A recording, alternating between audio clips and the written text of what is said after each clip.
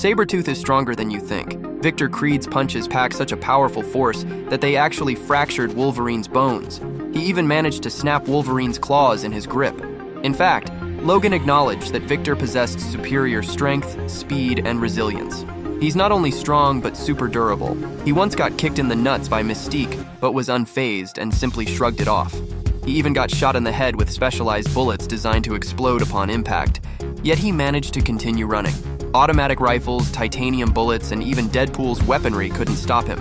Not to mention, he literally gets stabbed in the heart, but just gives a smile and passes a sarcastic remark. Even after being aged 10,000 years by the Luminary, he maintains his capacity to fight.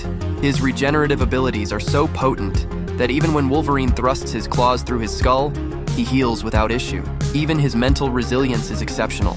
None of the X-Men's psychics can track him mentally, including Charles Xavier using Cerebro.